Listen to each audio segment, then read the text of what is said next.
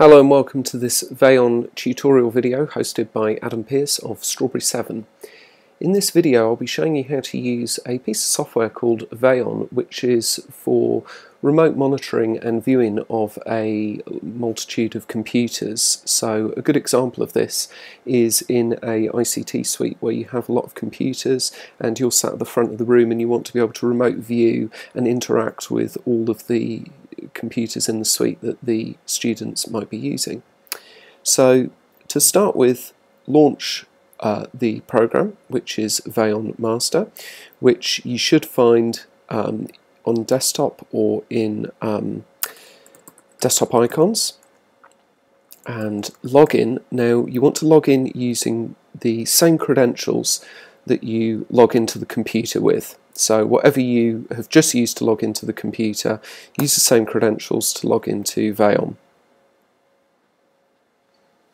Okay, when you log in, you should be presented straight away with a screen that will show you all of the computers in the suite. If it doesn't, it's very easy to bring the screen up. You just click on Computer Rooms at the bottom here. You should already have your computer room configured.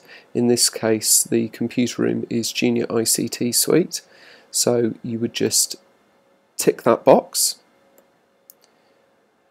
And you may notice that when you first tick the box, the screens are quite small, but you can use this slider to adjust the screen size so that it's comfortable for you to view. If you want to get rid of this window on the side here, you can just click down here to collapse a window down, and then you can resize the windows as you see fit. There's also this button here which will auto fit them on the screen in the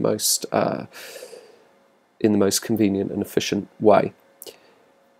There are various things that you can do with these computers. Obviously this screen is brilliant for just remote viewing all of the computers at once.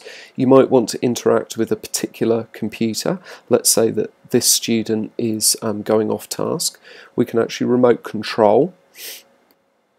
If this box appears, it's not a problem.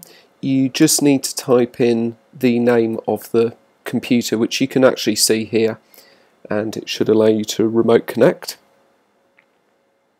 And you can actually control the computer once you're on this screen, so you could actually take control and close a window or something like that. So you can see here that we can type in on this screen. So we're just going to exit out of this at the moment. There's also other things that you can do. You can send a message, okay, to that computer. You can just remote view that computer if you just want to view that individual computer on its own on a larger screen. And you can also lock that computer.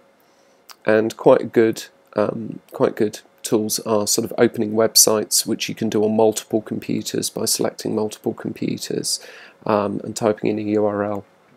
And various tasks like that. You can also reboot them, log them out, and things like that. So if you had a class and they were packing up quickly, for example, and you didn't have time for them to all log out on their own, or you wanted to be sure that they were going to log out, or maybe at the end of the day you wanted to be sure that the suite was actually going to be shut down, you could quite simply do that. You can select them all and initiate a power cycle on them or a power down. I hope you found this video useful. As always, thank you for watching.